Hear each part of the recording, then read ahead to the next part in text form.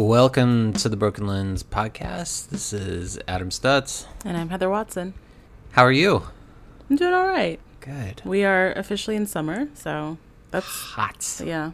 It is very warm right now in Los Angeles. And I would say that we're arguably getting probably the better end of the deal as opposed to like the rest of the country right now, which is broiling in certain parts. So, so we can complain all we want about our mild 80 degrees, 90 degrees or whatever and stuff. But there are parts of the country, parts of the world where people are dying. Yeah. On a lighter note. Yeah. So what are you watching right now? This is maybe slightly embarrassing, and I'm not sure why I'm exposing myself, but I've been watching Twitch streams lately of people playing video games. Specifically, I've been watching Thomas Middleditch. He plays on role-play servers for different video games, and so I've been watching him play like Red Dead Redemption 2 or Red Dead Online or something. He also streams, I think yesterday he streamed for like 8 hours. He spends like a weird amount of time for somebody that, has work. But so I've been watching a lot of stuff on Twitch. Cool. But yeah, I think you have quite a different answer than I do. Yeah, I've much more, I guess, traditional television. Yeah. We started this series on Hulu last night called The Perfect Wife. Unfortunately, my wife fell asleep, but I watched all the way through to all 3 or 4 episodes. Okay. And it is just insane. When you get to the ending, like, it's just totally crazy. Okay. So, and then we've been watching Presumed Innocent on Apple TV, and that's been very entertaining. So a lot of really great actors and actresses who are just chewing up scenery left and right. So it's been pretty good to watch. So highly recommend it. Okay. Yeah. So for this week, I interviewed z.No Scott and R.C. Thomas. R.C. is our first international interview that I did. He is based in the UK. And I thought we had a really great conversation. He talked about just being exposed to different writers and how the music scene has impacted his writing, and how being a father has impacted his writing. And he writes very candidly about his experience dealing with brain cancer at a very young age. And it was just a really great conversation. We ended up getting into the weeds on a lot of music stuff during the course of the conversation, and I just really enjoyed talking to him. He's a great guy. Really enjoyed the poem that we published, where he basically wrote the poem out like a log. And it's essentially of him coming in and out of anesthesia, but it has so many layers, and it's very surreal, heart-wrenching, but it's also very funny at points. And so he has a lot of textures and things at play, and I just really, really enjoyed it. And then z.No Scott was another wonderful interview.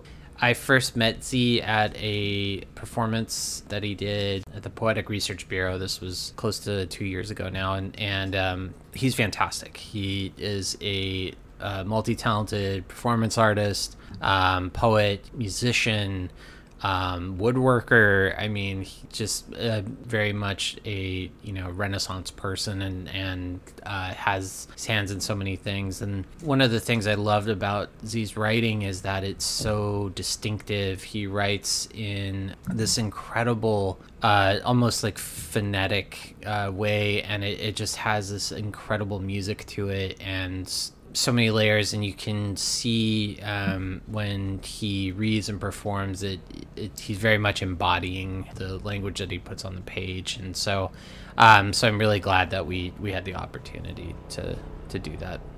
Yeah, I found both of these interviews, listening to them, pretty inspirational, honestly. Both of these people are multifaceted in terms of their artistry. They touch, like you said, music and illustration and all these other things outside of just writing. And I think it was just interesting as a creative person myself, hearing them talk about how they've gotten through blocks or hurdles or whatever it may be in terms of their creative practice. And it was just this kind of thing that reminded me, it's something but like something that reminds me just to like sit down and do it. So it was just like an interesting perspective. Yeah. And I think that another aspect of the conversation that I enjoyed was just, to your point, like how we touched on so many different disciplines. Yeah. And how all of those things kind of fuse together. Yeah. So. That was the other thing too, is that you ask this question so much in these interviews of, how do these other things that people do end up inspiring their writing? And for me, I don't really think about where my inspiration comes from or, how that takes form in the different things that I do. And that kind of reminded me that maybe I should be looking inward as to why I'm doing the things that I'm doing. And maybe that would lead to more inspiration if I was actually, paying attention to what was going on. Because, both of them had answers to those questions, and I don't know that I would. So. Yeah. And I feel like for myself, like thinking back to those conversations about talking about different disciplines, oftentimes like I can get into a bit of a rabbit hole with like reading and everything and just staying very focused on poetry. But both of them demonstrate this incredible aptitude for multidisciplinary exposure, and I think it's such a great it's such a great approach to writing, and it's certainly something that like I want to be able to employ in my own practice as well. And it definitely takes effort. Like you have to actually go out and find those things. Yes, and absolutely. put yourself outside of your typical boundaries. Absolutely. So good reminders all the way through. Yeah, definitely. All right, well, here is my interview with z.No Scott and R.C. Thomas.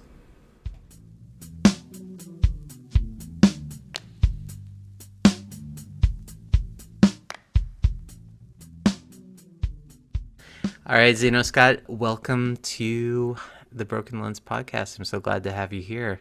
Thank you. I'm happy to be here. I was wondering if we could start off by reading T half or To Make Breath Where We Shouldn't from issue 2. Yeah, I would love to. Let's do it.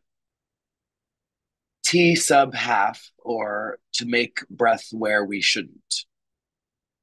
Time to take stock, as in live, alive, us, an inventory so far from living a certain liquidity of life. A decay nearing blues where cogito is just a fragment, I think. Therefore, I am made 2D again made Vanta Black. Oh, sorry. You wanted my color as capital, as in the state, as in the punishment, as in the sentence, as if to be were simply a grammar, as if black couldn't modify beast, simply sibilant beast beating my raw taut hide a land mass in a sea swell keloid. Our sweet aroma whiffs of prerogative buoyant in a saline wave wash our bodies. The perverse thought we had sunk to new depths, though we had simply died again, dragged from Drexian ghettos and stuffed to the gills to be dined on. Let us be. 'Cause Big Floyd gurgled, I can't breathe underwater. And later, a wave hit shore and simply ebbed again. I love that piece. Thank you. There's such a remarkable, distinctive musicality in your language, and there's this incredibly complex syntax that moves down the page, and each word is cascading over one another as though they're dripping down through the white space. And you're playing with such a rich mixture of dialect and persona, and there's this incredible inversion of perception where you're utilizing different font sizes and cases, almost like the voice of the speaker multiplies and layers and ebbs and flows. I believe in possibly one of our email exchanges, you had mentioned, how the work of Josh Charles has had an influence on your writing. And I'm thinking specifically of Field and Joss's use of dialect in that work, which is like an inversion of Old English and Chaucerian English. And I'm just wondering, if maybe you could elaborate for our listeners, like how did you conceive of this method of writing your poems? Yeah, I mean, Josh Charles is huge, and then also Julian Berlasky, Telemontes Berlasky, probably are the two contemporary poets I would say that really helped me conceptualize what I was trying to do. I think both of them have a much more studied like etymological background than I do. My etymological education is like Wikipedia based. I'm fascinated by it and like have always really been into it, but it's not something that I've studied in a way that's very serious. And I think also it fits my specific positioning in comparison in community with them, being a Black Afro Latino person where language like land, like all these other things is like such like a nebulous entity that is like stolen from us and given to us at the same time. And I'm also Dominican, which I said Afro Latino, but Dominicans, I think if anyone knows, have a very particular way of speaking Spanish that's like that people comment on across the Spanish speaking world because Yeah. it's such people say broken, and that's one of the words I would use, but that feels wrong. But it's such a different dialect when people are really really Dominican and like speaking in this way that just nobody else can understand almost. And growing up, it's been really interesting because I don't speak Spanish, and I haven't for a long time. I actually did when I was younger and forgot it on the way, or lost it, whatever. And so a lot of times hearing particularly Dominican Spanish, even when I took Spanish in school, I couldn't understand what anyone was saying in my whole family. Yeah. And so people would be around me and I'd be like, what are they talking about? And so eventually like that was like a very physical like representation of language just being sound. But also having meaning, right? Like I could understand my grandma's tone, even if I didn't understand exactly the words. I could understand what I needed to do, right? All that to say that I also like find myself taking on the language or like the accent of my family and the people around me in a way that feels from lack, of my own dialect, especially growing up in like a white area. And so, yeah, it's just been a really big journey, long journey, and still continuing journey, trying to figure out how to just make language that is not English. Like it's not like French where all these letters exist, but you only say 3 of the letters. It's like, what do you say and how do you spell that? It's like kind of a very simple thing where I try to do, like add a little meaning into the way that I do it, but it's like decay. And so I tried to make a uniformity of that, and I'm trying to create that as I go on, but of course it changes depending on what comes before or after the words and stuff. I think when I read your work, it's like I feel almost like different parts of like my body jerking or moving, and so there is this kinetic movement just like throughout the language. And I think that it's interesting. The pieces that we published are fairly long, and I'm interested in finding out, do you feel like longer works are more effective for your voice? It's so like, honestly, it feels so good to have someone think of my work as being long, because I've always for so long been like, I got 3 lines, like I got a haiku in me right now, and I don't know what else to tell you. Like my first self-published book, there's maybe 1 or 2 poems that are more than a page. Like, and by a page, I mean a stanza on a page, And so it's interesting because I haven't really thought about my work getting longer, but it has. And I know we're going to talk maybe a little bit about the music stuff, but, especially getting into the music, these songs I'm making that are coming from the poems are like 15 minutes long. And I can't figure out how to make them shorter. Yeah. And and they're slow and they're meditative in this way that is like completely antithetical to like what I usually do in both my music and poetry. So it's really interesting to see how when they come together, they're like negate themselves to become very slow and drony. And I kind of forget the question, but But just well, I mean, just that I feel like some poets will start out with a kind of desire to write longer works and stuff. Like for example, and I don't want to say like epic, but but like they have this ambition to write like book length works, and they want to be able to proceed with kind of this much longer runway for their language. Whereas I know for myself, when I write, I can barely eke out a line, and that in of itself becomes a thread which will ultimately kind of get sewn into this larger almost disparate like tapestry, but then it like kind of it somehow fuses together and takes on a life of its own. And so I like, for me, like it's just a fascinating idea, is like whether or not you go in like with arguably like a plan, or if it's just kind of like unfolds like on its own. yeah, I mean, I think that this kind of gets to a question I wanted to ask you about reading my work, but Hmm. I very much work out loud, and Hmm. I hope that my work is read that way. And I was wondering how you read it, if you read it out loud or.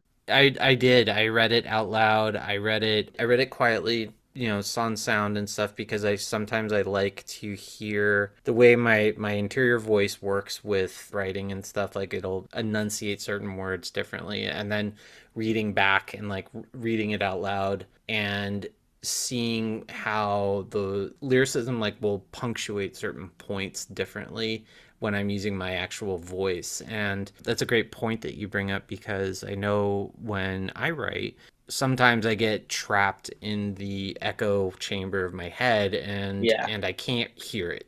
Because of my ADHD and like my neurodivergence and stuff, everything gets very, very loud in my head, and I have trouble getting out of it. And so sometimes I end up, trying to recite like what I'm doing, or reading it back, and then realizing like, oh my God, that does not work at all. And Yeah. like, the Yeah. echoes, like the echo gets condensed, and then like I can finally start hearing that singular voice again, and I know how to change it. So yeah, going back to kind of like your original question, yeah, I did both. I like to approach it in both ways, Yeah. both silently, like with that interiority, but then also being able to say it out loud. And I think it's an important distinction that you're drawing. Yeah. I mean, along with that, I think another person that is a huge inspiration that I forgot to mention is Nathaniel Mackey. Mm, Kind of like the real jazz language, really yes. just like the way he forms a sentence to make a rhythm that I don't know. The way he works is so crazy. And Yes. I think that he has really influenced a lot of the way of my sentence structure in the Hmm. four and in a way that I don't know if he thinks about it rhythmically or if it comes out that way, but I'm noticing that it just comes out that way. Hmm. Like I'm Hmm. not trying to be rhythmic, and that's something with the music that's been so interesting. Where I'm like, oh, it rhymes already. Right. I didn't even Yeah. know it rhymed. Yeah. You know what I mean? And it's like I just put to music and the way I say it, and then all of a sudden I'm like, holy shit! You'll see it when we get to the song. It's like barely any words have to change. And it's not music that's like very off kilter, without a lot of rhyme and like all that kind of stuff. It feels like kind of, normal melody. And in regards to the way that it works in my head, I think in terms of like the brain jarble with like what comes before it and what comes after. The other big influences in my poetry life is that I started doing something called elocution. Have you ever heard of that? No, no. Mm-mm. Like in high school, it's a thing called poetry out loud. And so you would Mm. go and do these competitions where you would recite poems that were famous, and you had to recite them by memory in like a theatrical way.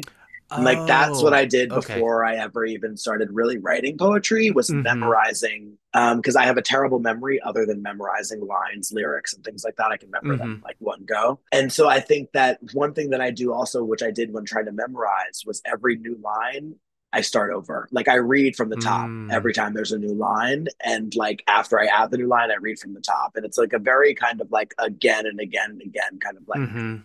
almost like factorial process, it feels like Yeah. in some way. And so that I think really affects something because that in that way, similar to when I write raps, which is something that I do a lot, you have to like restart the beat and redo it because like that one syllable, you have to figure out Hmm. how to say it right so that you can get to the next line in time.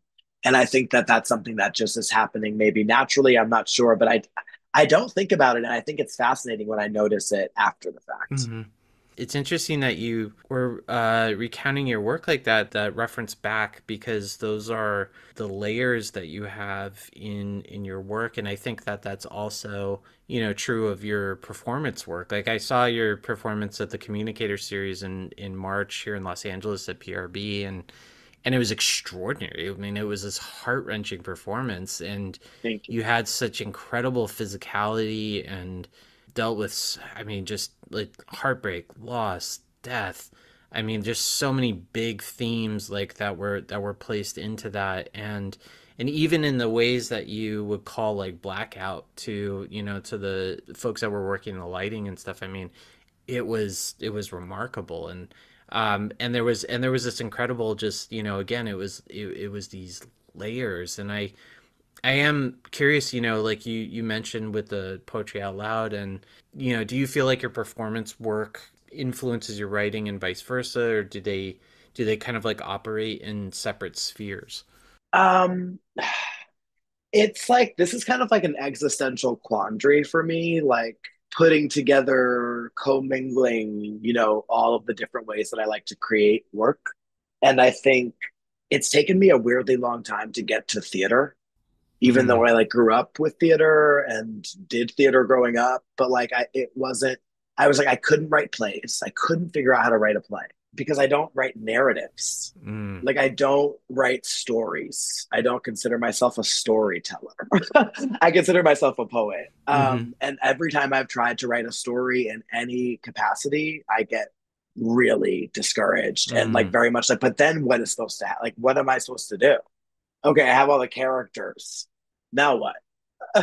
What do you mean a con? I'm like, what do you mean a conflict? I'm like, what do you mean it has to come at this time? I'm like, I don't know. I would just get so confused yeah, and I could never finish. And it was a hard part of my MFA because I tried to do screenwriting and speculative fiction and all that shit. And I couldn't do any of it. So I'm not a storyteller. That being said, I wrote my first play, I guess, the first play I put on for my thesis in undergrad. And that was just me taking poems and making them into a script. To answer your question, I think that my writing has really influenced everything else, the music, the mm-hmm, performance, because the writing gives me the text. mm-hmm. And then I think from there, I'm able to like putz my way through like figuring out the surroundings of it. Because I say putz because I'm like very much not trained in guitar. I would not have known. So, because when I saw you play at Stories, I was not, that didn't, that never crossed my mind. I was like, Jesus, there's another multi hyphenate thing to add to your incredible repertoire and stuff that you I'll take the have. hyphen, but I'm like really trying to work on getting the chops together. But I'm like trying to, as Diane Cluck, who is this amazing songwriter I love, says, work with the chops you have. Mm, Um, yeah, I think the writing has just been the foundation for so much. I think the reason why I don't focus as much anymore on trying to be a poet that's like published on the page is because honestly, I don't think enough people care about written work and written poetry, or like I don't think there's enough infrastructure anymore to yeah, I don't know. Like, I don't want to put on any more zines. You know what I mean? mm-hmm. And I don't want to do any more self-publishing in this way. I want to do things where it like feels like I'm getting acknowledged. Sure. You know what I Yeah. mean? And I Yeah. think that like writing in the poetry world is not giving that to me. And I Yeah. don't find myself having fun at readings of poetry. I find myself having fun at like performance weirdo stuff and music performances. And so I think like trying to bring myself into those spaces feels more right than trying to Yeah. like make a space in the page poetry world. Yeah, and it's interesting because I think there's this false dichotomy that's definitely been drawn between what's often derisively referred to as performance poetry and then more sedate academic readings. Yeah, Slam, as yes, white people love to say to right, black yes, people. exactly. And but I found that there's also, it's interesting because there's this tendency for writers often white writers to fall into this trap of using this almost flat affectation when reading, and personally for me it drives me Yeah. crazy because I feel it does a disservice to the language if the reader isn't able to bring a certain level of energy to their to their writing, and it's honestly there's a certain level of arrogance I would think to think that your writing is so good that don't have to punctuate it with with some character. Yeah. I think of readings of like Dylan Thomas, who obviously had like a flair for the dramatic, but and for some people that's been regarded as being distracting and just like a flagrant affectation.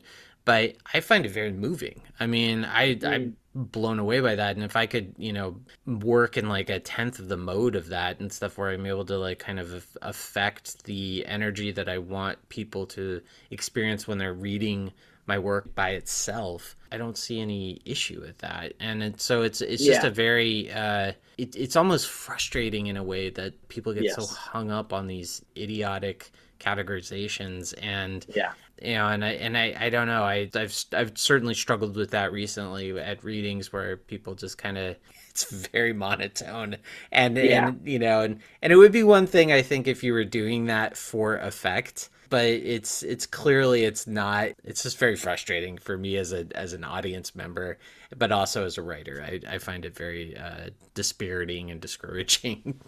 Yeah, So. I mean, I find it nearly impossible to listen to people, like just listen to words and understand them in general. Mm-hmm. Like that's that part of my neurodivergence. I'm like, you Mm-hmm. can't just tell me a sentence. Mm-hmm. Like I'm Mm-hmm. like, I can barely understand talking to people, literally. And so I'm like, I definitely am not going to understand the words you're trying to say to me right now, Mm-hmm.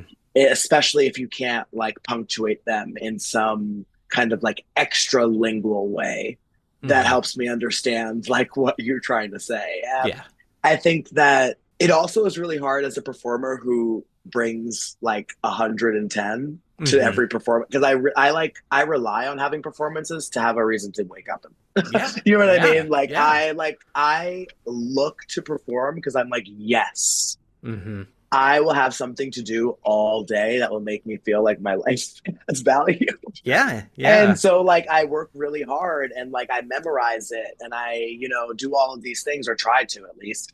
And yeah, it sometimes is hard to Mm-hmm. like, because it feels almost like it makes me feel like I'm doing too much. And I'm like, no, I feel like I'm doing what I'm supposed to be doing. Yeah. Um, Yeah. and and yeah, so it is difficult in spaces like that. I think it's very much I think it's based on these labels that have kind of created themselves, where I think there is like this weird thing about not wanting to be a performance, like a slam poet. Mm-hmm. And I Mm-hmm. think people almost like do this anti-cringe thing where they become very like chill and like matter of factly almost neutral, like Yeah. I hate to say like neutral about Yeah.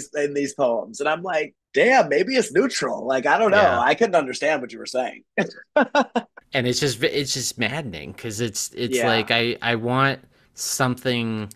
I need some type of fuck you energy like in that Yeah. in the voice, and I want to be able to feel it. I need some type of viscera in there. Yeah. I get that there is a certain type of I think affectation, especially that white poets who have done slam have kind of like turned it into this characterization and stuff that is just, it's almost like we've drifted so far the other way that there's this kind of lack of awareness of like you need to bring energy to the language that you're Yeah. sharing, and I feel like it's like I want to try to give life to the words I put on my on the page. Now, I'm sure that when I read, I'm probably much more staid and probably a little more reserved and stuff when I read, but I am trying to do that. Yeah.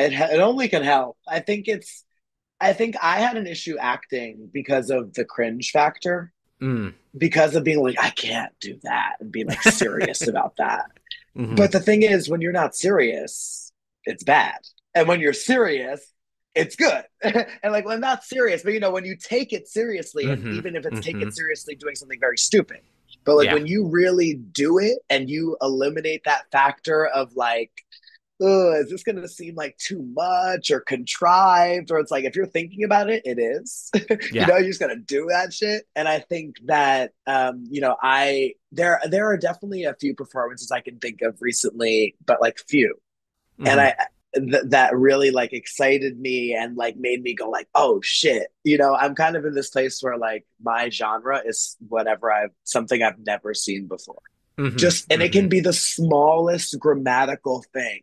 And like there's a poet and a friend of mine, Tivali, doll next door DJ, she's great. Who she'll do these turns of phrase where she'll say, and she's a trans woman, and she said something like, they asked me why I didn't tuck my tail between my legs.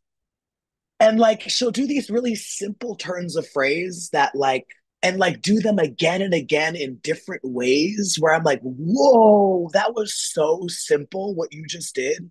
And it is crazy Yeah. that you just Yeah. did that. Yeah. And yeah, and I can just think of a lot of examples, particularly in her work, but in a lot of other ways. And there's, Jeremy Kennedy, obviously. Hmm. Hmm. And the first time I saw them, they were reading and I couldn't understand the word they were saying. And they were throwing the pages and they had the tea thing off their glasses. And then Hmm. eventually they took off their shirt and there was just a grandmother's bra that they were wearing, like an Yeah. old lady, big old bra. And I Yeah. was like, yes, I was searching for them for 30 minutes after that. I was like, who is that? What is that? And like, I didn't understand a word because like they were kind of mumbling in this weird way. And like, that to me is so much better than like monotonously saying every word in a way that I can hear it. And so I'm just really excited that people are, I don't know, going all over the place. I feel like a lot of my friends who are sex workers do amazing poetry and their affectation is really good in their poetry. Like this really interesting, I can't even describe it, but like cam girl chat bot. I don't know. It's like such a really interesting way that people are doing affectation based on what their poetry is about, the life they live, and all this stuff. So yeah. And there is. It's interesting that you mentioned that because MG St. Sparrow had recently done a performance where they were reading, I believe, from one of their recent books, and they read this particular piece that was essentially a recollection of an encounter, but they read it in the flattest, like most bored voice in the world, and it was amazing. Like Yeah. it was perfect, and it was such a sly, dry move, but it was so good and it was so Yeah. effective. And in those instances, I think it works. I think it's the people that tend to relegate themselves to this very just bland kind of It's kind of like therapist. yes, yeah, yes. It's like the Muzak of Yeah. the elevator music of poetry. I'm not hearing it, and yeah, it's Yeah. just And some it's people hard. can hear it, which I envy. Some people can Yes, really sit there and hear every word. yes, yeah, And that is not me. And it's never been me. And often I will like print out the words and hand out mm, booklets because I'm like, I know someone in here is not going to get it. Because yes, I also am a teacher, like I'm like, you have to give people audio visuals. You have to give yeah, everybody all these different ways to understand what's going on because the last thing I would ever want is for someone to not understand. They might not understand the concept, but I want them hmm. to understand the word sounds that are coming out of my mouth.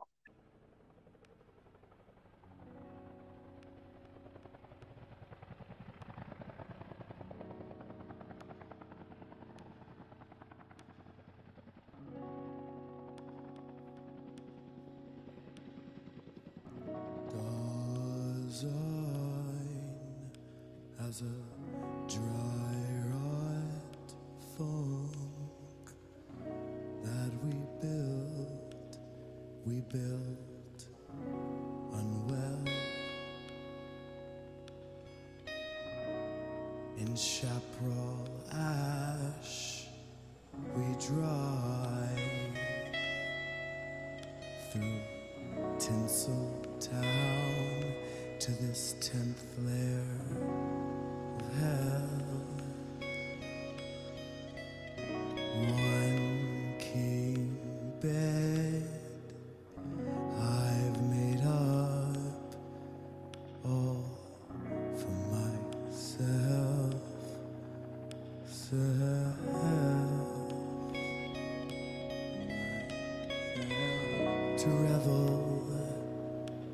atop the rubble of someone else's wealth,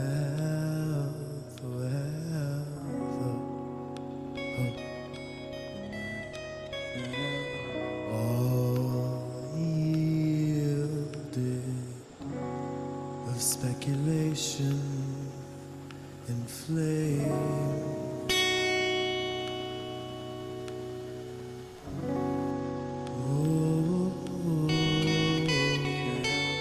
And we curse the sky. It doesn't cry for us the same.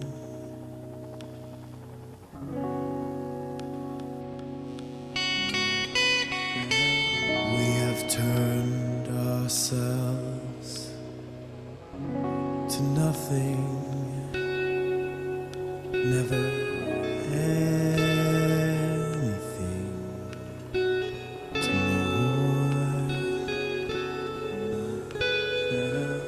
Question: how do we learn to love living a life we can't afford?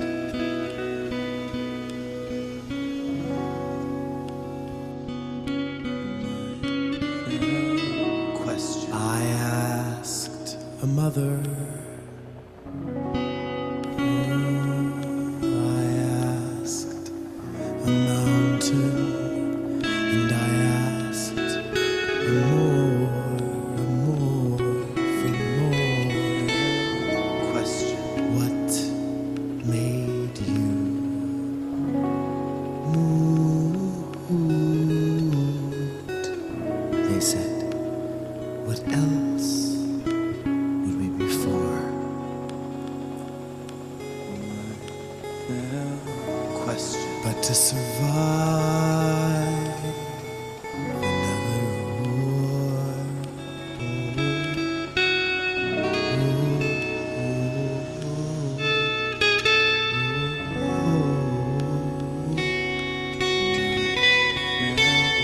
Question: I put the lag right back in lacrimose.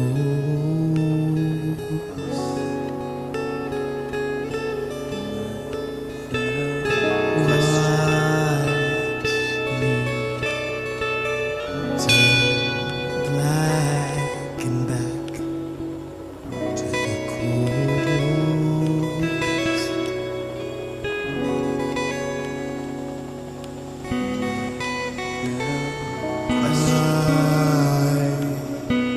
Put the light right back in lacrimose.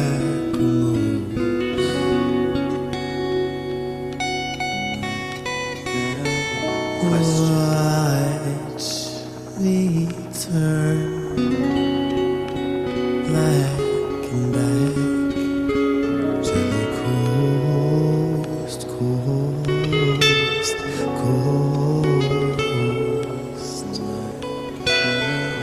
Question: a full tank made empty.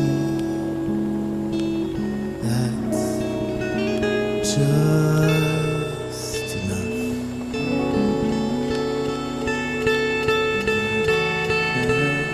My full tank made empty. That's just enough. Just enough. Question: to get to the desert.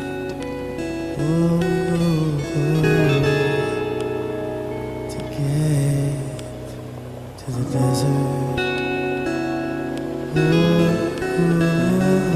Question: for mere poets who have considered it jihad.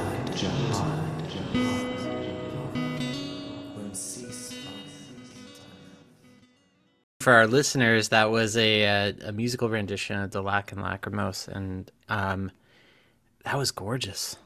Oh, it's Thank you. beautiful. Yeah, it's interesting because it goes back to the earlier in our conversation, I was talking about the layers, and some of the notes that you were playing on the guitar remind me of almost like Mdu Mokhtar, like this like Sudanese like desert funk and stuff, and really wonderful. I love how you layer everything together, and that I guess this brings me into my next question because I didn't know this about you. It's another hyphen to add on, but you're also a sculptor that works in wood, and you do these wood pieces, and they're gorgeous. Thank you. It's a hard hobby to keep up, but I definitely love it.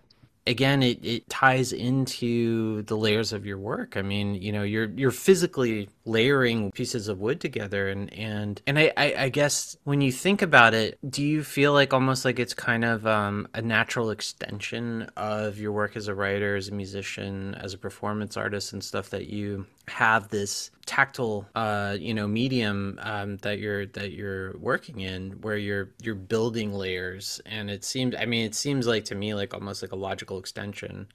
Yeah, thank you so much for asking about that. I appreciate that. And it's hard sometimes to identify as a woodworker, especially because, or someone who works with wood, even because I went to woodworking school after getting briefly suspended from college for a good reason, not a bad reason. And I went to a woodworking school where people were doing like really meticulous furniture making. And Mm. I was like, so I came here to make like a conceptual art piece. I'm not sure if you all are familiar with that, but they were like, the craftsmanship on your piece is so ass. Like they hated me. They were like, this is not woodworking. This is something completely different. And I was like, exactly. I am not doing what you're doing. 100%, I'm not doing that. Yeah.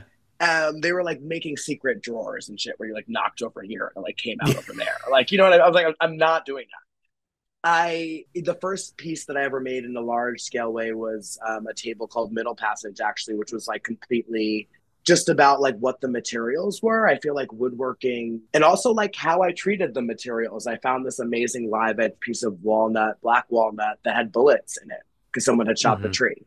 And then I got like this like poisonous African wood, which like honestly I don't even like that people use it because of the way that Mm. people get wood from Africa. But like that was the point, you know what I mean? Like kind of vibes. And it was a really beautiful experience. I never really thought of it as, I guess I wouldn't think of it as like a natural progression. I think that it Hmm. was actually, it almost felt as though the being a poet became to, is the word cerebral, like became too of my brain, right? Like Hmm. became too heady. And I was searching for things like drawing or this or that felt actually a lot more, I wouldn't say intuitive. I wouldn't say, because woodworking is actually kind of unnatural because wood Hmm. actually has so many rules to it Hmm. that like, but it's also interesting because as a woodworker you have to respect those rules or the wood won't Mm. comply to what you Hmm. want. For example, like the end grains of a piece of wood will never glue together, or things like that.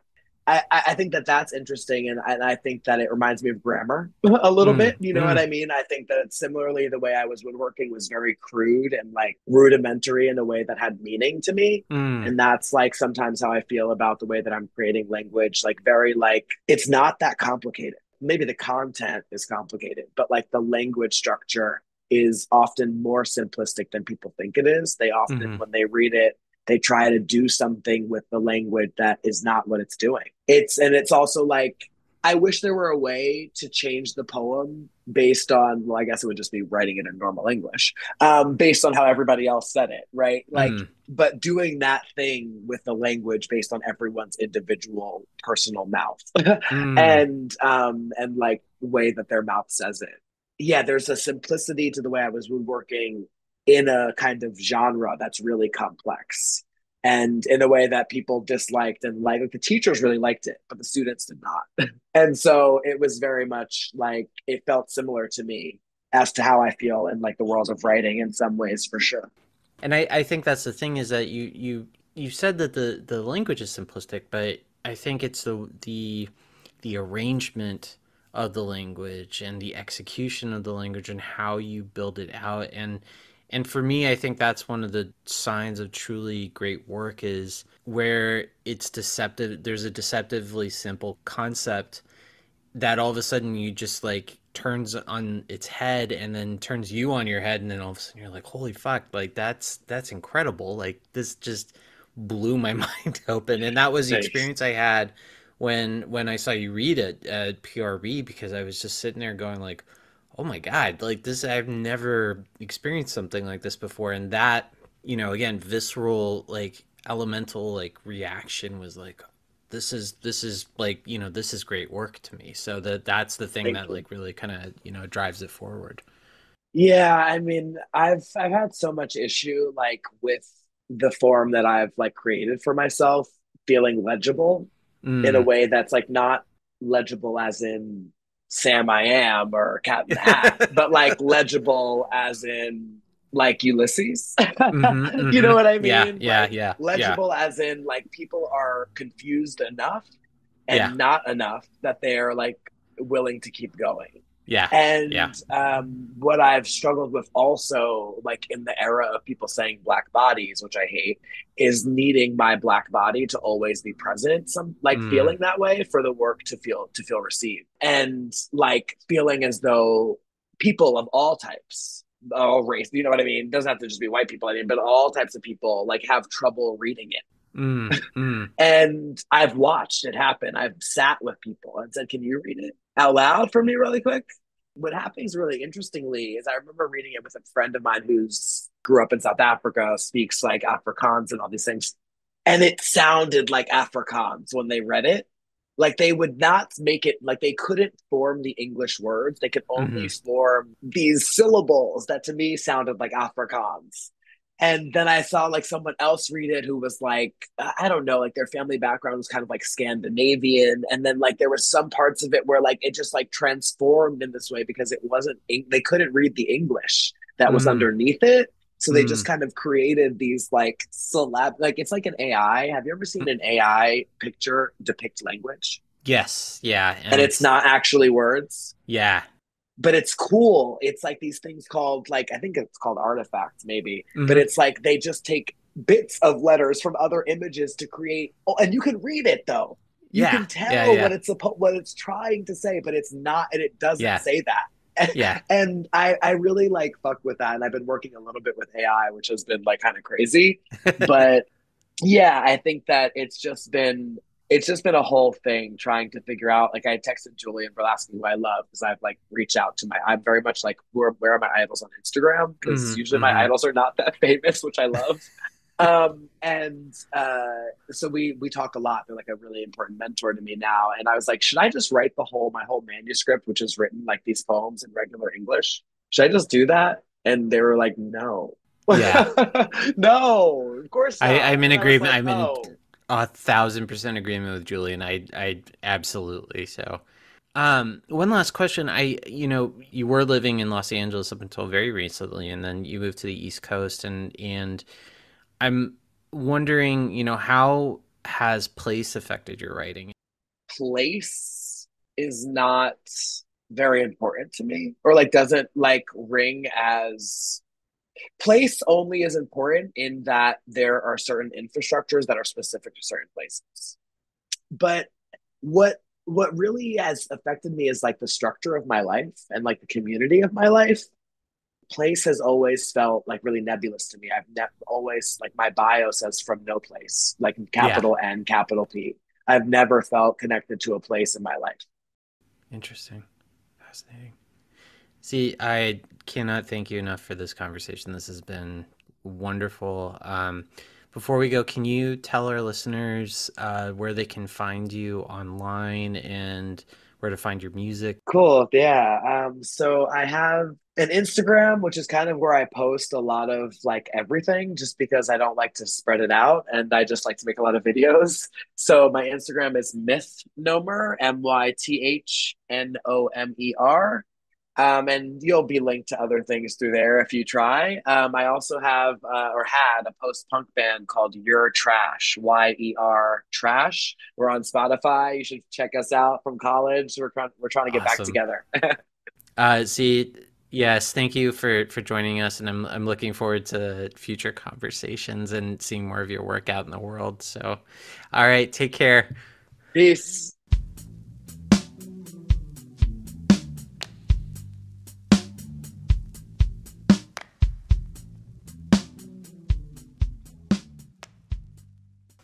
R.C. Thomas, welcome to the Broken Lens podcast. I'd like to have you start by reading from a brain surgery patient's logbook. Yeah, cool. Thank you for having me.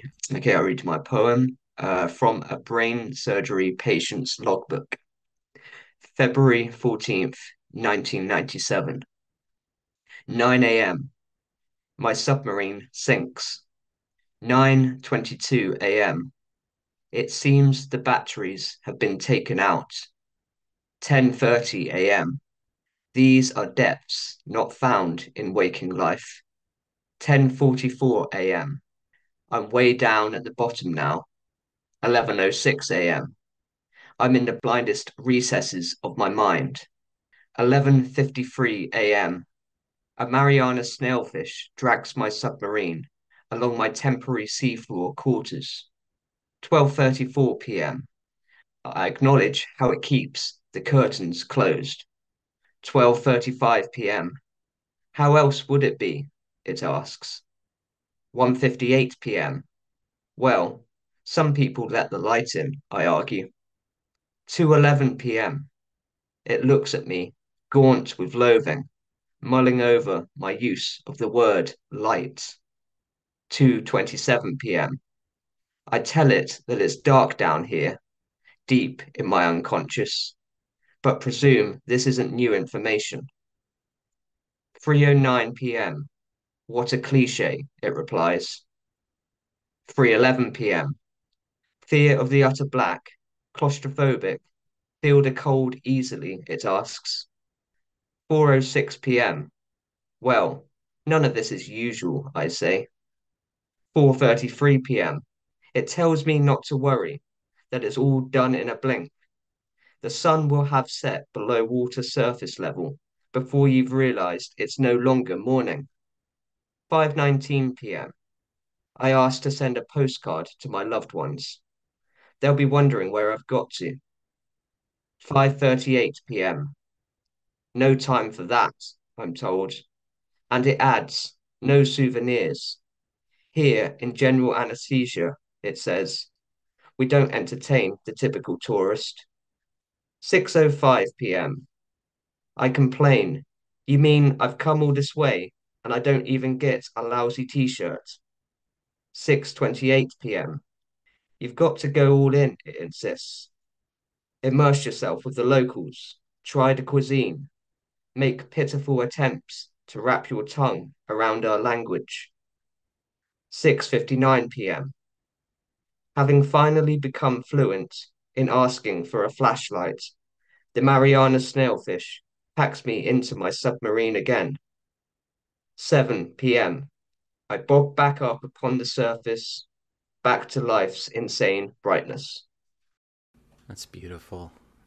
What drew me to this poem was the way you definitely used the timestamps at the start of each line. It almost forms like a kind of anaphora, and it creates this rhythm and pattern like a clock counting down. And as the reader moves down the poem, an entire day unwinds parallel to the speaker and the speaker's surreal dialogue with the snailfish. And there's an entire parallel world that the reader moves through with the speaker, and it's a very well honed creation of tension between these mundane aspects of the timestamps, or like a clock clicking down, and this surreal, at times comical, but also terrifying movement through this darkness. And I was wondering, how did you decide on the use of this format for this particular poem? Did it unfold naturally, or was it something that, that emerged after a few drafts? Yeah, the idea kind of grew organically in the sense that I'd already written a poem and I wrote it a long time ago, maybe 7 years ago or so. When I first started writing these poems about my brain tumor, I thought it would be interesting to write a poem from the brain surgeon's point of view. It was a very kind of medically based poem, and it was called From a Brain Surgeon's Records. Hmm. So it was like he'd written in a notepad and he'd written just the very kind of clinical sort of medical facts Mm-hmm. of the operation, but then with these kind of little snippets of his own kind of personal confessional kind of insight into it as well. So then when I came back to these poems over the last maybe couple of years, I was starting to think about how could I bring this out from sort of the 20 pages that it started out to a full collection. And you know that because I know I've got so many memories and there's so much that happened for me in that time when I was 10 years old going Mm-hmm. through this experience of having a brain tumor.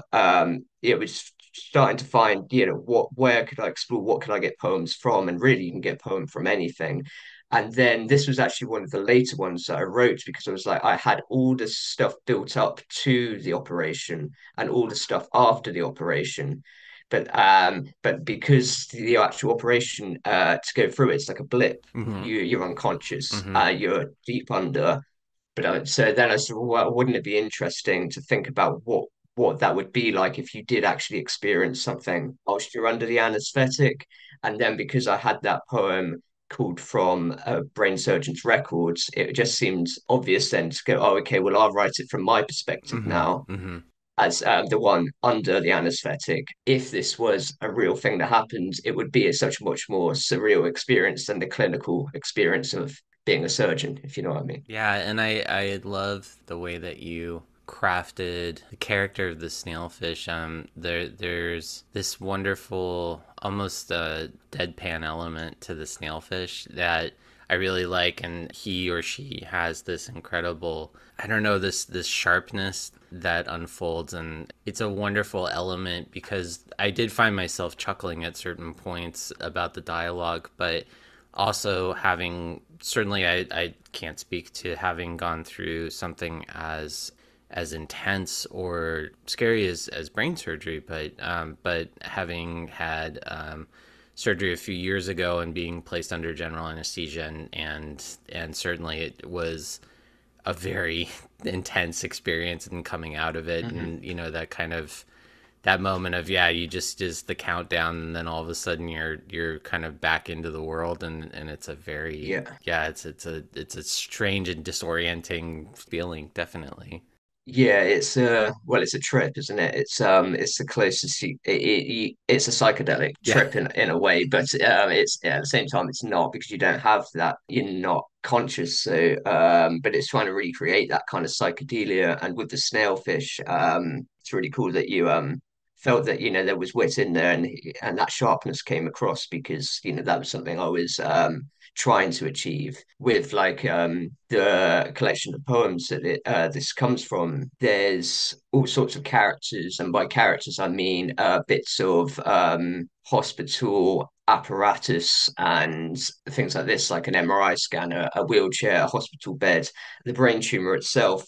I give them their own voices within the collection, and they all tend to take on this kind of deadpan, kind of sardonic, sarcastic kind of attitude. And my reason for doing that really was because, well, it's just not a nice place to be, a hospital. And like I sort of went in trying to figure out, well, would they be like if I brought them to life? Well, I sort of feel like they would be have this kind of like careless kind of almost kind of callous kind of Hmm. attitude because oh well this is life, isn't it? Yeah.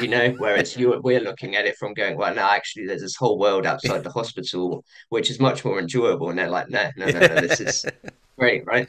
Yeah, no, that's it, and the juxtaposition is great, and I that leads me to my next question, that you've talked about that you're generally drawn to the surreal and the absurd and the abstract, and I was just wondering if you can talk more about why you're drawn to that subject matter. Yeah, I guess, well, I just kind of naturally gravitated towards writing that way. I never started off writing anything other than absurd or surreal. And I wouldn't say my stuff is the most surreal. There's definitely more surreal stuff out there and more absurd stuff for sure. But yeah, that's just kind of where I naturally gravitated, and I have thought about it, over the years, like why that is, what it is about surrealism, and I think it's the escapism that I get from it, Mm-hmm. and the ability that it gives you to flip things upside down and just look at things from a different angle, which the world doesn't necessarily give you otherwise. It's almost like surrealism forces you to twist things to then produce something which just wouldn't happen kind of organically laid out for you in day-to-day life. And I Mm-hmm. think it's that interesting kind of flipping of things which interests me. That's all I can really say on it. And just kind of by doing that, I sort of feel that it gives a new understanding of the otherwise mundane kind of situation, or something could be quite banal, but then to sort of okay, well, let's put this through a surreal lens, Mm-hmm. or an absurdist lens. You can then sort of come away from whatever you've written, and then when you read it, and I sometimes go back to my poems, and find things, new meanings in them, that Mm-hmm. had been developed because I've put them through this kind of surrealist filter. Yeah, yeah, absolutely. I like that idea of kind of taking something that may be banal, quotidian, and then flipping it on its head. The poet James Tate was very adept at doing that and kind of drawing Right. absurdity out of daily life Yeah. and especially in in the world that we live in right now and stuff. I mean, we live in very surreal times and Yeah. Yeah. in very absurd times and and I tend to, when I think of absurdity, I go back to like to Camus, and that's like my touchstone for the absurd, and Yeah. trying to take comfort in recognizing the absurdity in life, and then that kind of allowing you to have more freedom to be able to experience life more fully, once you recognize how absurd everything is. Yeah, you sort of said what I was going to say really, which is that isn't life absurd anyway, it's absurd anyway. Aren't we just going around pretending that it's not really, Yeah, when you think of it, especially in sort of on an existential level, yeah. really, and you start pulling the layers apart, what we're doing here on this planet, in this universe, is quite surreal and quite strange Yes. anyway. So Yeah. to write in a surreal fashion, in that sense, is only kind of writing the truth, you could say. Oh yeah, I really like that. I like the idea of using surrealism as a way to get at the truth, and I think that that's a great observation. In addition to the longer lineated poems that you write, you also write haiku, and I was just wondering if you could talk about, what is it about the form that draws you in, and kind of how you were, I guess, like what drew you to haiku in the first place? Like, what was it that drew you there? So, well, what drew me to it in the first place was just getting into poetry in a big way, in my early 20s, really. That's when I started to get sort of serious about it, wanting to learn it, really learn it and read it, and then just kind of reading all types of poetry. So naturally, I stumbled across haiku, so to speak, and just bought haiku anthologies. And of course, got into Kerouac's haiku. That was, an entry point for me, really, because it had the thing I liked about poetry and prose at the time, but but he was doing it in haiku form, Mm-hmm. and he was quite unique for his time. Obviously now there's lots of Kerouac rip-offs, probably including myself, to be honest. But so that brought me into it, and then I started to write it, but I never really understood the form properly. I thought I did, but I was doing the whole 575 thing. Mm-hmm. 3 lines, 575, 17 syllables, which is what we're taught at school. And so understandably, that's what most people understand it to be. But obviously there's a lot more to it. And you don't have to write 17 syllables or 575. but yeah, it took me a while to sort of work that out. And when I did work that out, I got a few published in little kind of journals, haiku journals. And then because I was still writing the longer form poems, that just kind of took over because I was just working on books. And then life kind of took over. And so it was during the pandemic that I came back to it, Mm. because I had a writer's block where there was a mix of a writer's block and I was really unwell, had lots of stuff going on in life, and everything I was writing when I did write very sparingly was just I just wasn't happy with anything. Hmm. So it was when I was outside in my garden. I was actually in my garage, and I was doing something. And this is often when haiku will come to me, and they have over the years. I put one pops up in my head, and often it will be in just a kind of a quick thing in my head. So something came up in my head, and I thought, oh, that's a haiku. And then I remembered, oh, I've got that whole manuscript of haiku, which are a load of they're just naff because Hmm. that most of them were written when I couldn't write haiku properly. Why don't I? Maybe that's my entry point back into get writing seriously again. I'm going to make a point of digging those out. So I digged them out, and then I just said to myself, right, you're just going to do this. You're going to put everything else, all your other that's really bugging you right now, and that you can't get into and you can't work out. Just put that to one side and just do this because this has a form, there's a structure, and there's certain criteria you have to meet. And I knew that manuscript was already quite heavy in nature, which is, of course, natural in haiku, but also actual kind of wildlife. So it's like, right, well, I'll just let me go through the manuscript and pick out all the wildlife haiku and see how many I've got and see there's maybe like 20 or so. So and then it's like, right, okay, let me just focus. I needed something to really hone in on Hmm. focus and focus my head like creatively. So it became this constraint which really helped me. So yes, and actually the book that came out of it, none of the original haiku that I'd written, bar one, actually survived because I jumped into the haiku Mm. community, which is a really active and engaging community, and start buying the journals and start talking to other haiku poets. Just started to learn it to write it better, so that eventually I would just write. I ended up writing a whole new book, which was just much better than what I had. So that's where it all came from, really. But it's interesting because now I've got in during that period the haiku community is so intense and engaging. I've come out with 3 books of short form poetry, Mm. sort of one haiku and 2 others are haiku related Hmm. forms. It was almost like all this energy, this creative energy was just like pouring out. And Yeah. then because I'd got that creative energy flow back into me, that's when I started going back into those brain tumor poems and Mm. digging those back up and said, right, well now I've got my mojo back, sort of thing. So let's do this. And since it's just been every day now, writing again, which I'd missed for a number of years, to be honest. I can completely relate to that. I had just the most terrible time trying to write during the pandemic. I mean, it was, 2 years. I hit a wall.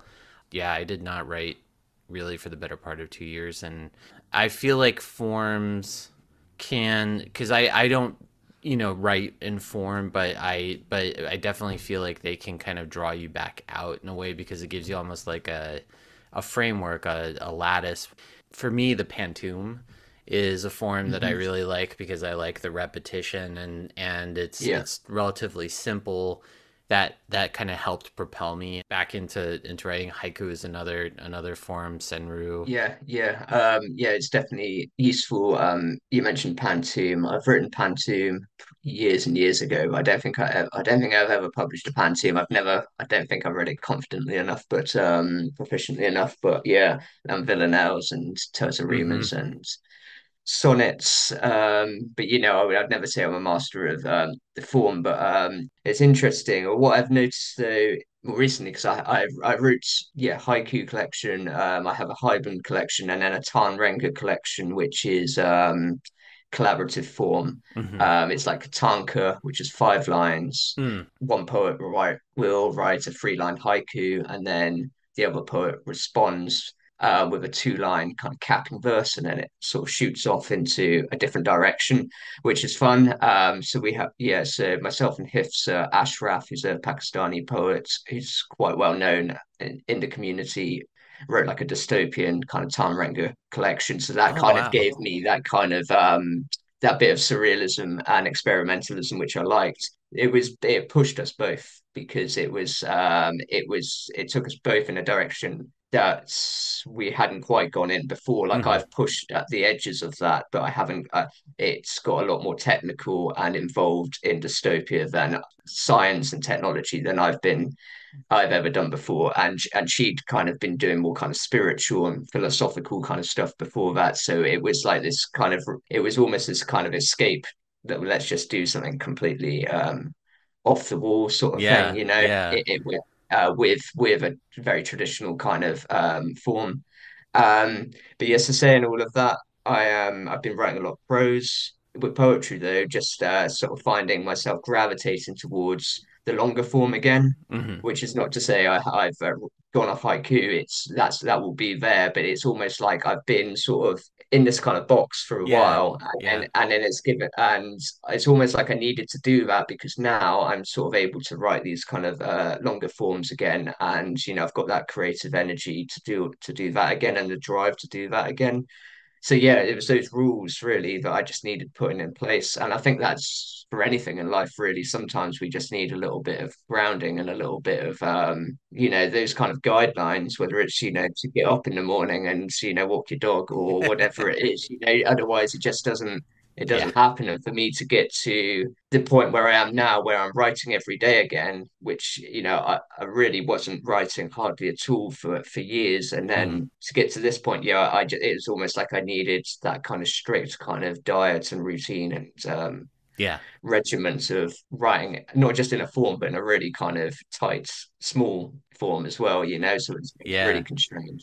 It's interesting too that you talk about the act of collaboration because for me it brings back the exercise, the exquisite corpse, and which is very Right. much a surrealist exercise, Yeah, and yeah. that has also been very generative for me when working with other writers because it pulls us out of our comfort zone and often can be very funny and bizarre, and it will end up it almost like opens up other neural pathways like as we as the poem continues to unfold, and I find it to just be a really wonderful exercise when there's kind of like a block of some kind. Yeah, well, yeah, I mean, yeah, the Exquisite Corpse, I haven't tried. That's something I would like to do. It sounds fun. And in general, I've used forms if I've been stuck, how to get started on a poem, then I have gone to, you know, okay, let's just take the sonnet form and then, yeah, you know, all right, I've got to write however many lines and you know, and I've got to have a certain rhyme scheme, and that kind of can drive the poem forward then because you've got Hmm. to hit certain markers along the way. But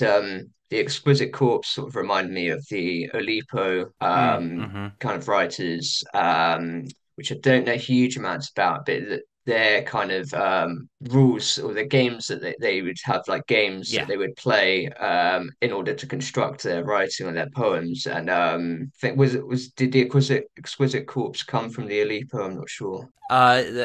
I feel like it was a product of the French surrealists, and Okay. so like Breton and like his coterie of writers and stuff that were kind of a Yeah. part of that movement. But I don't know if the Oulipo came out of the surrealists or if it was related to like Dadaists. Yeah, you know, I'm not well read up in all the different kind of movements. I have to be honest, because it gets a little bit confusing, and it feels like there's some overlap with the different kind of subgroups of all these kind of movements. But yeah, with the Aleppo, I sort of remembered that I'd written a poem using an Aleppo exercise, which was to replace. I try to remember, it was to replace every noun in the poem with something. It's something like the tenth noun in a thesaurus. Oh wow. I think it was a thesaurus or a dictionary. So yeah, it was, or the ninth one.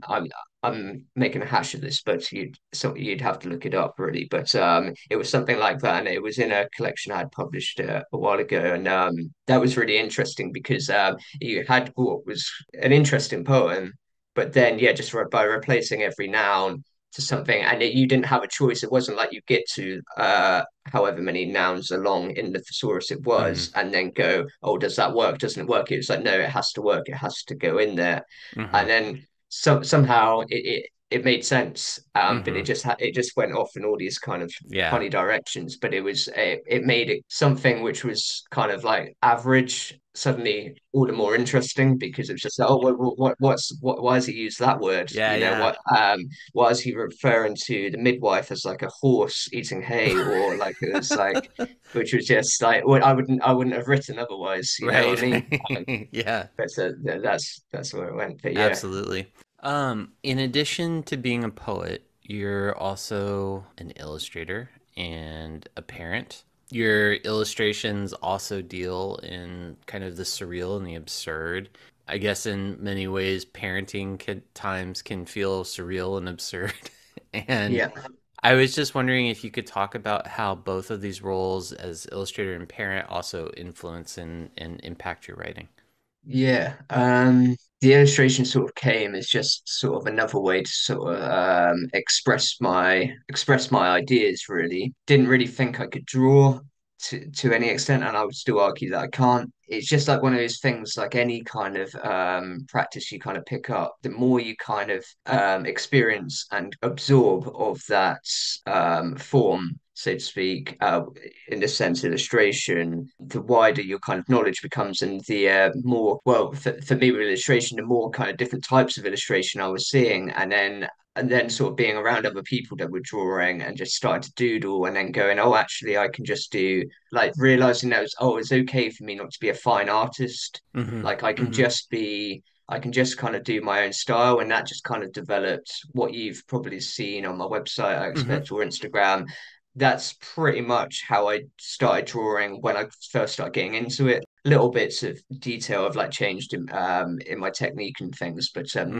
not huge amounts. That's just how naturally I drew. And once I sort of said, oh, it's okay to just kind of draw these kind of wonky drawings, and in my Mm-hmm. mind, I was just like, well, this is how it should be anyway. Because I'd been sort of getting into sort of more DIY and kind of bespoke and sort of naive kind of illustration styles, and sort of realized, oh, Mm-hmm. that's a thing you can do and that's okay.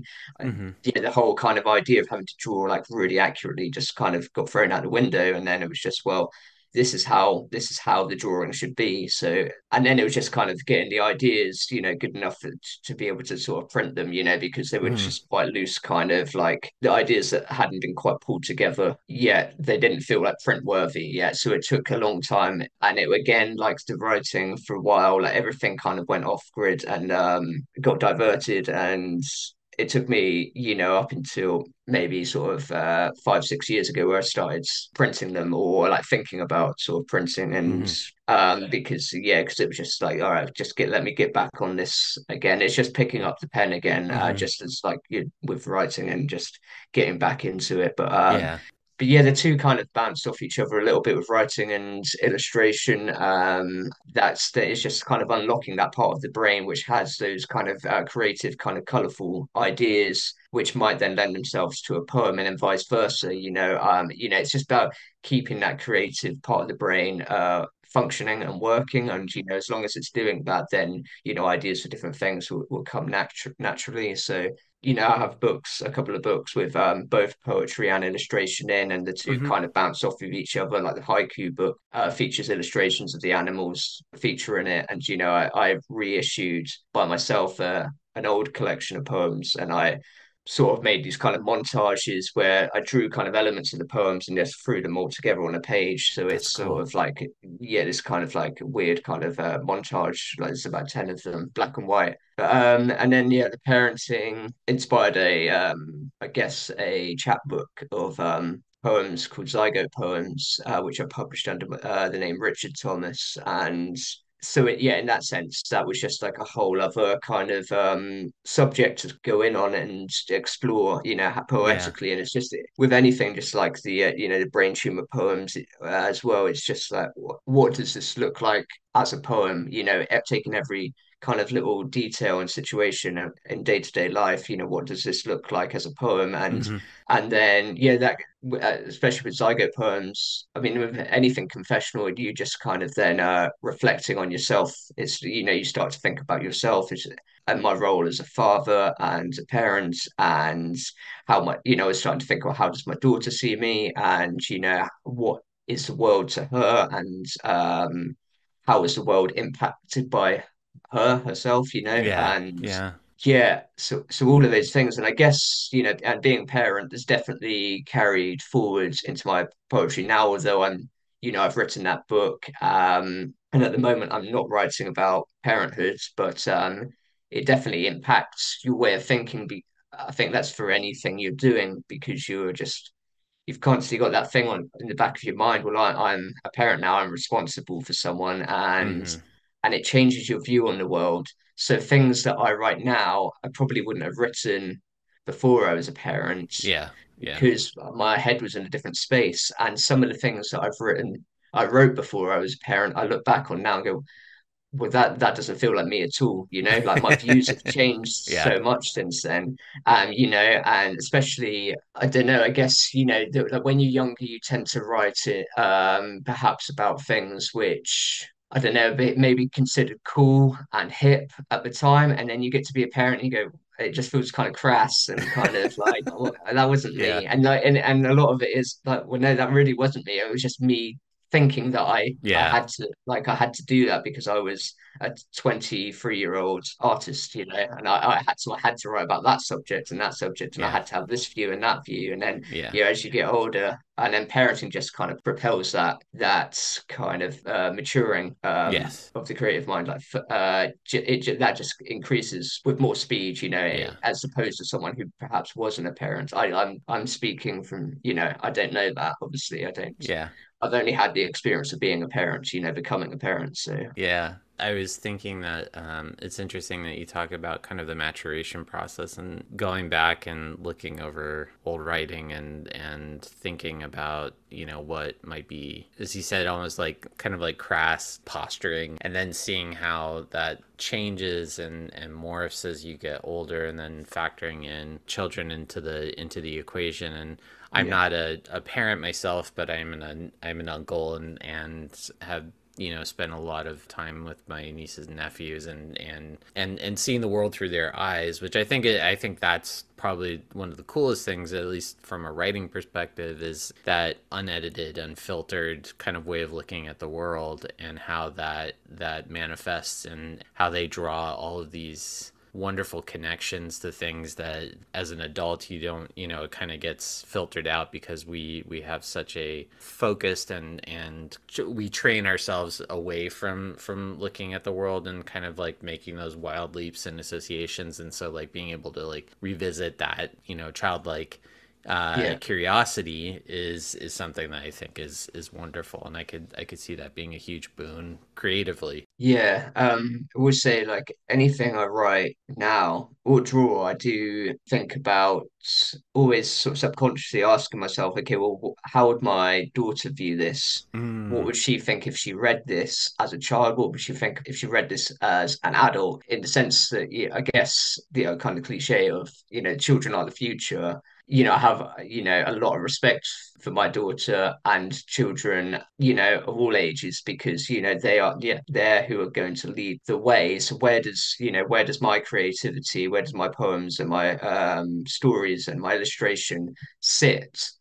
According to them. And if my daughter was 21 and she was reading one of my poems or one of my stories, what would her take on it be? And that's quite an interesting way. And that's not something I sort of think about consciously. It's just there kind of in the back of my mind. It's only when I stop myself I realize that, yeah, I'm sort of she's almost like a sort of guidance counselor oh, in, that's in cool. my in my in my process, where before I go, right, this is done, I'm sort of putting it through her. Does this pass the test? Is this okay, like both in terms of technicality but also in terms of the content, and what I'm saying, and how I'm saying it, and am I saying it in the best way, and things like that. But you've got to be careful that you're not taken away from your own voice then, Yeah. because Yeah. we as adults to still deserve to have our own voice and our views and Yeah. opinions. And of course you don't want to sort of go so far over that you're just taking on the voice of the child. Do you know what I Yeah. mean? Like Yeah. you need to retain the kind of just a sense of yourself as well. So it's a balance, Yeah. really, I think. Yeah, and it's also funny because I was just thinking about my nieces and nephews are all brutally honest critics, so they tend to be they can be very incisive and sometimes devastating with their criticism. Yeah, sure. Yeah. I'm bracing myself with that. My daughter, should tell me if, I'm not being funny in general, like, or I'm not, I've done, or I'm being an idiot. But in terms of my creativity, thankfully she's been just supportive so far. So, and just intrigued. She's been very curious, and Cool. and she's got involved as well with writing poems, and she got very involved with haiku and renge for a while. With she had a friend who in New Zealand, like a pen pal that she used to Hmm. renge with. She's more of an illustrator. She's the artist. She can draw better than I can, to be fair. And she's 11, so yeah, Oh wow, that's her thing. that's awesome. Um, you also collaborate with musicians on your poetry, and you've released two recordings in collaboration, I believe, with the artist Veneer, where you read from work. This is from your collections, I Go Poems. And how does the collaboration, with musicians influence your writing? And do you have more plans to collaborate with musicians? And are there certain genres of music that you feel like lend themselves well to reading poetry? Yeah, collaborating with musicians sort of stemmed from my background of being a musician, Mm, being in like amateur rock bands when I was younger. So it just kind of grew organically. And I mentioned sort of Kerouac earlier, who was kind of an early influence, although I have sort of stipulations about Kerouac these days because I've become a parent and your views change on certain yeah. people, but yeah, I've got one of his CDs, and I used to listen to it all the time with him reading his haiku with I think it was Steve Allen on Mm-hmm. piano, and he was all spontaneous, and I liked that spontaneity. He just went into the room. Steve Allen started playing piano, and he had, I think he had like a bag with all his haiku written on Yeah. pieces of paper and just pulled them out randomly. But it doesn't sound like that. It sounds like this well kind of rehearsed thing because Yeah. when I first started out, we'd do live stuff, and it depended on the musician was with and how comfortable they would feel. So I'd done it with, I've done it with people playing guitar and drums and bass recorder and flute and violin. That's where it kind of started. And yeah, depending on the musician, if like there was a musician I knew who might be available, I would just kind of get in touch with them and say, "Oh, do you want to do this thing?" And neither of us are going to get paid. We're just going to do Mm. like 5-10 minutes, and I'm just going to read some poems. And it depended on like their kind of feeling when they came to that event. Some of them would be like, "Oh no, let me hear the poems," and and get an idea of what notes I'm playing, and what kind of melody, and what do you want, what tempo, and things like that. And then others were just happy to just turn up on the night and just go and just slowly kind of go into it whilst I read, and then as I got into it, like they'd kind of pick up off of me. That's really cool. That's, I think, is my sort of preference really, because it's just it's the excitement of just kind of not knowing Hmm. where it's going to go, and then kind of closing the poem and knowing that, oh, that went well, because there's nothing that could go wrong in that really. Yeah, It's yeah. just about being confident, and because no one's coming to hear you do that and thinking, well, no, the music had to go here or there. It is a spontaneous exercise. Yeah. Yeah, I've done some stuff with recordings with Veneer and Jackfruit Planet, and they both kind of make experimental kind of electronic kind of soundscapes. So yeah, that just came. I just had a couple of poems. I originally were going to make videos for them, and the videos didn't happen, and they just made the music. They just listened to the poems, sorry, of me reading like recordings of me reading the poems, and then I let them interpret them Hmm. how they wanted to interpret them. So I think there's a recording of Zygote poem that incorporated the recording of my daughter's heartbeat when she was in the womb. Hmm. Yeah. So I gave him that, Sean, my friend, he's called, and I gave him that, and I gave him a recording of myself reading the poem so he could hear how I was doing it. And he could hear what the poem was about. When the zygote poem's about the journey of the zygote through to embryo to fully fleshed baby. So yeah, he just kind of took that and interpreted it Yeah. how he saw fit, and the same with the other one. I haven't done anything musically for a while. It's just there's not been the opportunity. It's more sort of one of those things which, if we're in the right sphere at Yeah. the right Yeah. time sort of thing, then let's do it. It would be great. I would really love to, because I'm a big music fan and I collect records. I would love to sort of do a record, Yeah. but it's finding the time, because to do something like that, well, I could do it all spontaneous, I guess, on the spot, but it's finding the people that are happy Yeah. to do that, and the time is just, yeah, it's Yeah.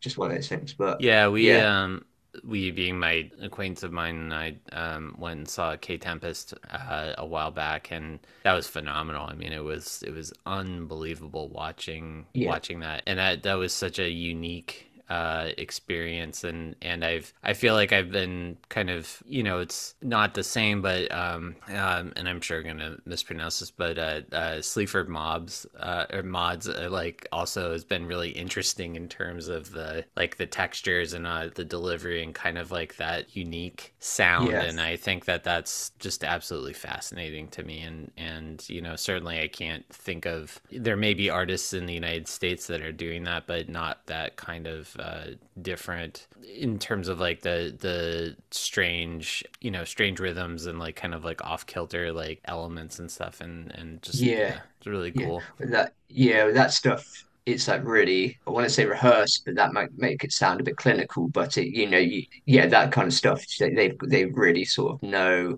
where every beat is and wherever, Hmm. what the music's doing exactly, and that's you. You've got to be really sort of in that kind of focused head state to write stuff like that. But like yeah, Americans, I guess there's a guy called Adam, and I'm gonna mess up his last name. I think it's Nade or Nard. It's Gnade. But yeah, yeah, I haven't listened to him in a while, but yeah, I think he was doing some spoken word stuff, Hmm. which was a little bit different. In terms of band stuff, I totally forgot. Because I put on gigs for a while, like rock gigs, Hmm. and um for a while, whilst I was getting into poetry, I started to mix the two, and so we'd have poets reading, and then we'd have bands, and we'd alternate throughout the night, and it'd be like rock bands and punk bands and indie bands Hmm. with whilst they were setting up, we'd have poets reading, and then at the end of the night, we only did like a few of them, but I would then read with whoever was on the bill. Hmm. Um, Usually it was on. I'd say usually we only did like three of these particular events, but two of them it was like an indie band, and then there was another one I did with like a punk rock band, Oh, that's like a cool. sort of Fugazi kind of punk rock band, Oh, nice. and that was interesting. The more indie kind of band, that was more kind of like went into their rehearsal space, and it's like, all right, what poems are you going to read? Hmm. Let's hear you read them, and then they created something kind of in their kind of style around it. And Yeah. then with the punk bands, they had a song which they were starting their set with, and they were like, they're a political band, and they said, "Oh, we've got this song. We'll play the intro like part just over and over. You write something to it." And I'd Yeah. not sort of done that before, so I had to write something which would go into the rhythm Yeah. of that, and would work with that. And that was really interesting because it was punk. They were so loud, and it was yeah, really really intense, and I've never quite done it like that before, but it was really That's cool. enjoyable. They're called the Bedroom Project, who are well worth checking out. They're a Plymouth band, which is where I live, and they're sort of one of those criminally, I won't say underrated bands, but just bands that never quite broke out because they had all been in a band before they'd gone quite well, had Uh-huh. done quite well. They'd kind of had their kind of time of like really pushing it, with the music industry. And then this was kind of like their kind of like, oh, we did that. Now we're just going to be in this punk band and it's going to be great, but we're Yeah. just going to like take a step back and just like play a gig here and there. And they play like once every 5 years now. But because of that, everybody like goes to the gigs. Yeah, but that was really exciting because they were like one of my a band that I looked up to as a Hmm. musician, and yeah, and it was really fun. But like with K Tempest and Sleaford Mods and those bands who are like doing it like in a band way and like a in that kind of setup. I have utmost respect for them, Yeah. because it's like you've got to be really drilled into the music. Yeah. But then I guess you're rehearsing and everything else. It's not like me. I'm coming along on the night and just winging it. So I think like there's another, like Tom Waits is also like a really good example of someone who I think has really integrated poetry into yeah, very off kilter, kind of absurd and surreal music, and I think even of his kind of the poetry that he recites in the film Rumblefish, which is which is also very almost very surreal in its own right. And so hmm I love that the way that composition works, and how the idea of improvised music accompanying poetry and everything is really cool to me. Yeah. yeah, yeah. And then I guess not so surreal, but like Leonard Cohen just came to Mm-hmm. mind, and Patti Smith. Yes. It's Yes. obvious. I'm not sure why I didn't think of those before. But yeah, and Leonard Cohen's have been a big influence for me. But in that sense, yeah, it's like poetry and music have always kind of belonged together. Really, Mm-hmm. I mean, lyrics are a Yeah. form of poetry in themselves. And then I think of bands like Me Without You, who Mm-hmm. I'm not sure if you're familiar with, Mm-hmm. who's yeah, some of the more spoke. I mean, his lyrics are poetry. They're like some of the most Yeah. poetic kind of Yeah. lyrics in that kind of post-hardcore punk kind of Mm-hmm. scene that he's part of anyway. And I like yeah, those lyrics can be read alone. yeah, there's another band, another UK band, Dry Cleaning, that I Oh, I that I love Dry really, Cleaner. Yeah, yeah, I they're forgot about them. Yeah, fantastic. Yeah, yeah, so good. And I yeah, just find myself just I love the just almost like this, like the free associative quality of the way yeah, that the lyrics are delivered, and the music and yeah. everything. So Well, that's it's interesting because when I first heard Dry Cleaning, I didn't quite get it. I didn't mind it, but I didn't quite get the hype. And then I watched a performance on TV of them playing at Glastonbury, and like mm, seeing uh I've forgotten the lady's name who fronts it, but seeing them all together, and yeah, seeing the way she delivered it in such a stoic kind of fashion, and yeah, then just brought it all together. And she was like wearing this kind of red dress with her trainers on, and like this really straight long hair and yeah, red nails, and she was like just she was had like a cassette player, I uh-huh, think like a portable one, and she just kept hitting play, but there was no reason for her to hit play. It just there was all these kind of things going on, and it sometimes it takes seeing a band live to really kind of click. And then after yes, that, I went out and bought the record, and I bought the following record, and I yeah, but with dry cleaning, then that comes back to that idea of drawing absurdity from the mundane. yeah, I think that's a lot of what she's absolutely, doing is like a collage kind of poetry yeah, where she keeps notebooks, I believe, and she will just write fragments down mm-hmm, mm-hmm. of things that she sees or that she overhears, and then she will pull them all together. So Yeah. you've got this very fragmented kind of Collage, collage. almost like collage. Yeah, yeah, Yeah, definitely. and then it becomes really absurd because you have her talking about eating a Twix in one line, and then painting her toenails in another line, and then like someone standing on their head on another line. So it's like, but then we could go on and on, I guess, because then you go back to like David Bowie and Uh-huh. his kind of using like the cut up method, and Yeah, then to William Burroughs, and yeah, it's absolutely. Well, Richard, this has been an absolute delight. Thank you so much for taking the time to speak yeah, with no me, worries. and I'm excited to see more of your work out in the world, and hopefully at some point we'll be able to cross paths in person, and which Yeah, would yeah. be wonderful. So thank you again for doing this. I really appreciate it. Yeah, no, thank you for having me. Thank you for having me.